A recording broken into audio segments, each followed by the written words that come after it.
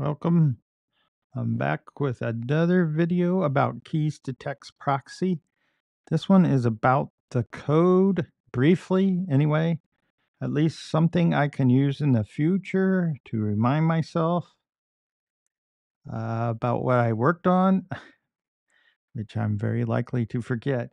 But um, so it's not going to be in depth on the Python and whatever else I'm including, the libraries. But I am going to show the code here. If I can get the screen up. Okay.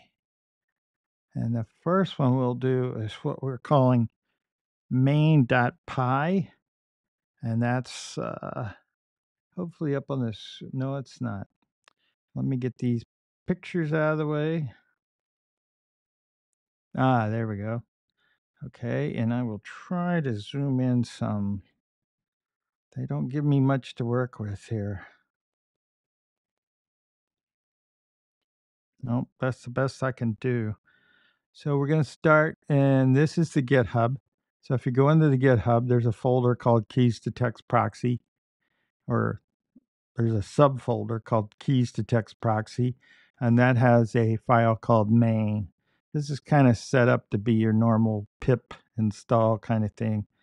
So first we see all the various imports and froms to kind of make things more modular. So let's see. We start by importing the required modules. That's all this at the top. And dependencies. That's these at the top. Here's where the magic begins. We bring in Fast API. That's right up here. And other essential libraries. So now we can move down the code and you'll see some things that kind of get explained better later. Like there's a timestamp, and I'm setting up the one thing I wanted out of this whole project is a long-running chat conversation history as a text file. So as next, we initialize constants and variables. All that's going on. Notice how a timestamp chat file is created right there. And a dictionary is set up to map from the providers. This is the possible providers. You may not have API keys for all these, but that's all the possibilities. And for each one of those, uh, a provider can either stream the response or not stream the response, as in non-stream. You'd be sitting there waiting for it to do the entire thing, and then it bursts it back at you. So let's see, where are we now? We just did that. These are utility functions that handle the conversions and organize the models. They ensure our app is well prepared to process data seamlessly, which they do. Now, where are we? There's a magic little statement in here. Did I miss it already? Yeah, you see the async context manager. That's kind of a newer way of running a fast API app. And it kind of helps with closing it down, shutting it down, bringing it up, keeping the context around things. So where is the actual use of that?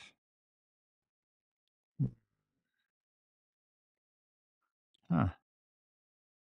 Well, that's a little bit of a puzzler. I guess it's not where I thought it would be. Hmm. Async. Oh, I see. So it's not that endpoint. It's this whole endpoint here called lifespan. That's the lifespan of this entire app. Because when you start it up, it first makes a text file with that little comment in it right there. And then it tries to go and get all the models it can from every single AI provider that's available for this. And then, okay, so we got past that one. What's next? Then somewhere down here, we set up the, yeah, here we go, Fast API with that lifespan. And then the core's middleware, so we can handle the requests from Novel Crafter or something like Novel Crafter. Then we get to the actual meat of all this, or there's two meats right here. One is to get a list of the models that's available.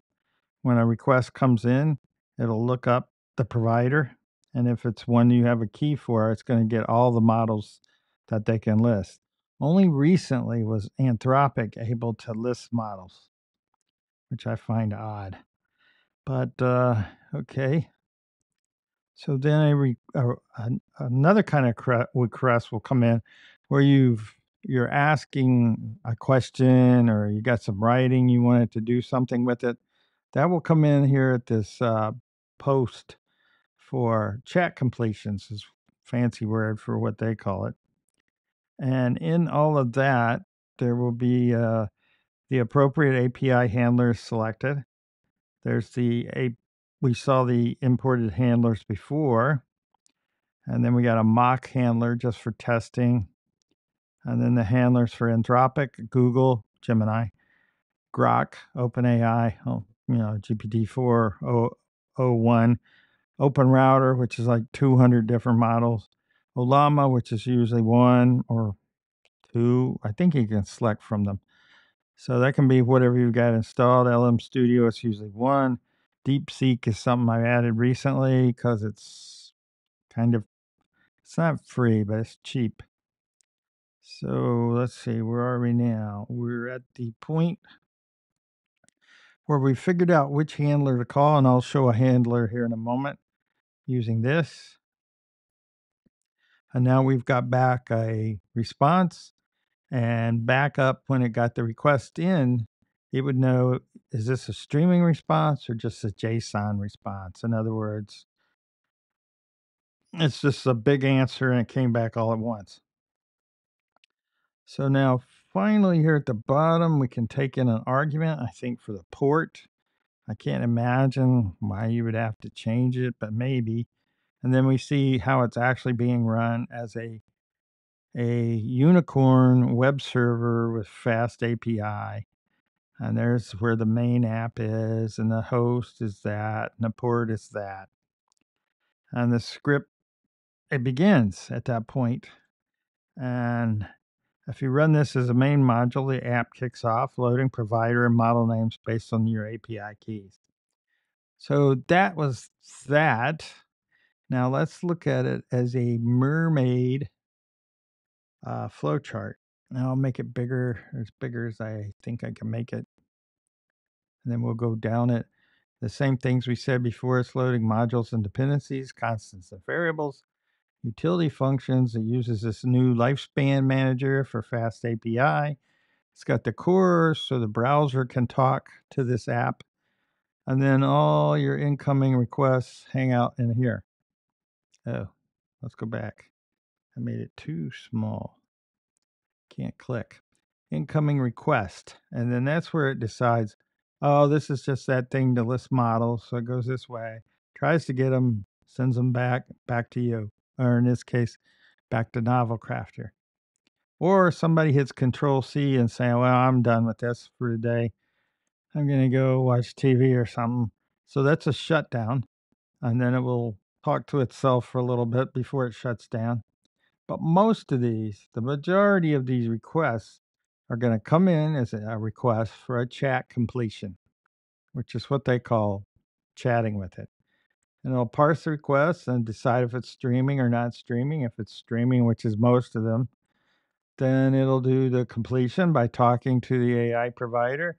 But in the course of doing all that, it's going to both log the request and the response as text, and I remove the markdown. So it's just plain text. So it'll get done with all that, and it sends it back here to where it came in, and then sends it back to Novel Crafter. And I'm guessing the app that's using Keys2Text Proxy does not have to be Novel Crafter.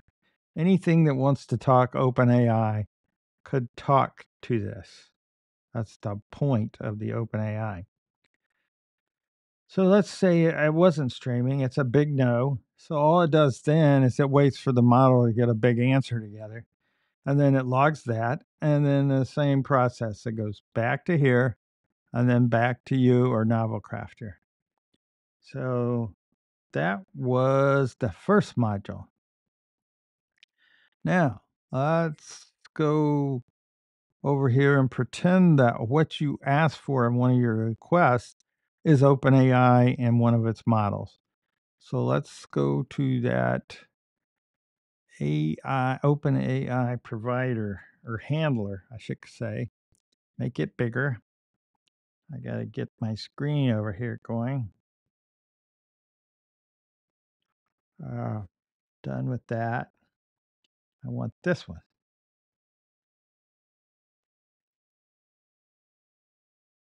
Hmm. For some reason. Hmm. Hmm.